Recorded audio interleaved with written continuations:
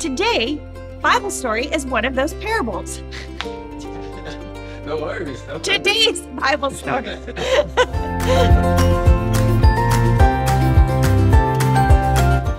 Hi, everyone. I'm so sorry. I thought I could bring all this stuff in here at once instead of making 2 trips. I just need to get it all on the table. Here we go. Whew. Made it. Sorry. I just wanted to get all of that here one time. I didn't want to have to go back. Hold on. Oh, that was my lunch. Okay. All right. I think I'm ready now. Woo. We're continuing our month of forgiveness. Let's read what forgiveness is all about. Say it with me. Forgiveness. Deciding that someone who has wronged you doesn't have to pay. When you forgive someone, it's kind of like you're giving them a redo. You're giving them a chance to rewrite the story and do things differently. I know I love it when someone does that for me. Forgiveness is a great way to treat others the way you want to be treated. It seems like it should just be easy to say 3 little words. I forgive you. But sometimes that's super hard to do. We need God's help to forgive. I'll tell you what else is hard to do. Carrying a lot of stuff from your car to the house, or from your car to your classroom, or from your laundry room to your bedroom. Me? I'm a one-trip kind of a person, but sometimes carrying this much is heavy to bear. Just the other day, I was rushing to get out of the house with all my stuff, like this, and I snapped at my husband to turn on the light for me, but he was busy and he had stuff in his hands too. It was not very kind of me to put my burden on him. More on this in a minute. We're continuing God's big story together as we look at some of the amazing things Jesus did and said. You might remember that years and years before Jesus was born, God promised to send a Savior to the Israelites. When the time was right, God sent Jesus to be born to Mary and Joseph in Bethlehem. Over the past few weeks, we've seen how Jesus grew from a small boy who astounded adults in the temple to a grown man who is able to do things that seemed impossible. Jesus' reputation grew as he performed miracles, healed people who were sick, and taught people a different way to understand their relationship with God. We've also seen how some people, the Pharisees and religious leaders, weren't happy about what Jesus was doing. They didn't believe that Jesus is the Son of God. So they looked for ways to trick him, trap him, or prove that he wasn't who he claimed to be. Often, when someone asked Jesus a tough question, Jesus answered them with a parable, which was like a short story to help them understand his point. Today's Bible story is one of those parables. Jesus told this story because his friend Peter came up and asked him a question. Peter asked, "Lord, how often should I forgive someone who sins against me? 7 times? No, not 7 times, Jesus replied, but 70 times 7. In other words, 70 times 7 equals a lot. I think Jesus was saying that you should forgive as many times as it takes. Jesus then told Peter a story about a servant. Let's watch this, and I pray you take this to heart as Jesus is the one telling this story. Here we go. Stories of the Bible. The parable of the unforgiving servant. This is Jesus, Hey-o! who is the Son of God and the Savior of the world. While Jesus was on earth, he taught everyone about God's love and healed people from their sickness. He did many miracles like walking on water. Oh, hey guys. And even raised people from the dead. Wahoo! One day, Jesus was talking with his disciples and teaching them when Peter asked, Gira? "How often should I forgive someone who sins against me? 7 times?" Jesus said, "No, not 7 times, but 70 times 7. Then Jesus told a parable. He said, "The kingdom of heaven can be compared to a king who decided to get his money back that he had let his servants borrow. While the king was doing this, one of the servants who owed him $1 million was brought in. $1 million, please?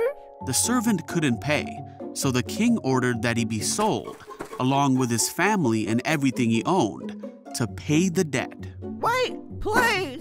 But the servant begged the king, "Please be patient with me, and I will pay it all." Then his king was filled with pity for him, and he let him go and forgave his debt.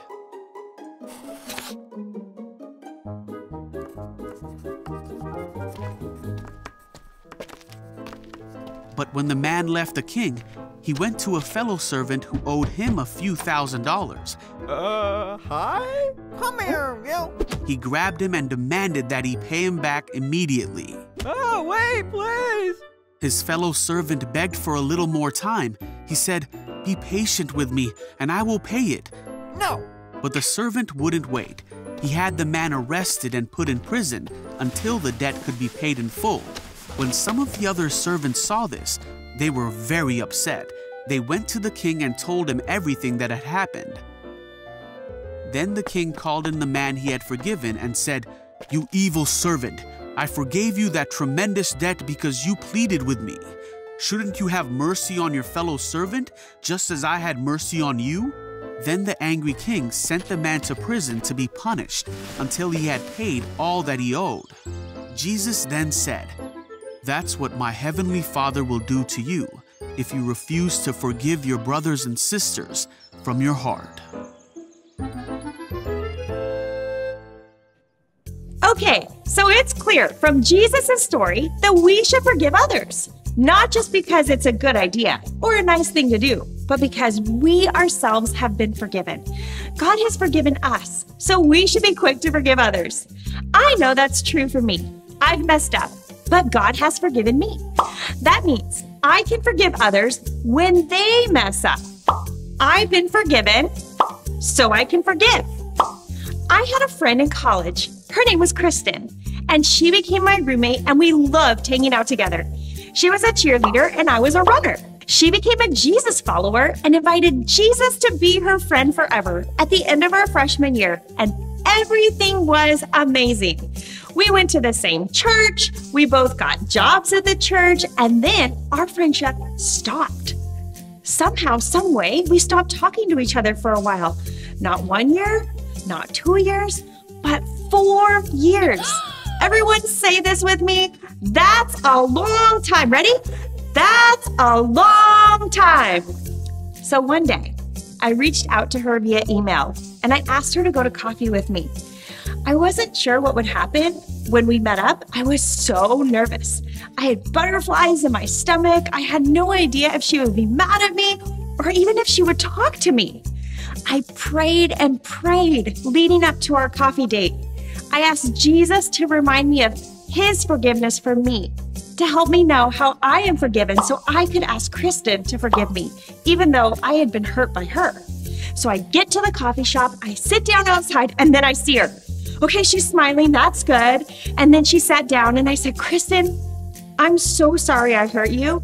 And before I could say more, she stopped me and said, "I'm sorry too." Oh my goodness. The relief I had when she forgave me was amazing. Remember all that stuff I had on the table at the beginning of today's message? I was carrying a huge burden and I didn't even realize it.